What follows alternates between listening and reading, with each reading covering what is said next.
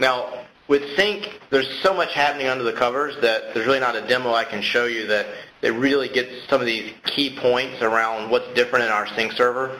So if you look at this diagram, basic synchronization will get you some simple data from the back end. Maybe there's some translation that does, because a lot of existing solutions only put name-value pairs or JSON objects on the device.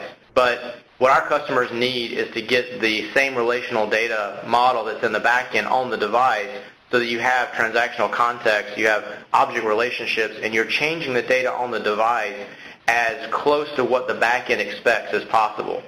And when you do that, then you can add in all these additional features around specifying client filters on the device or server filters in the back end to really get granular on how much data is pushed to the device and make sure it's all relevant. You can track conflicts. You can do conflicts replay or review what conflicts have been automatically resolved based on your conflict policy.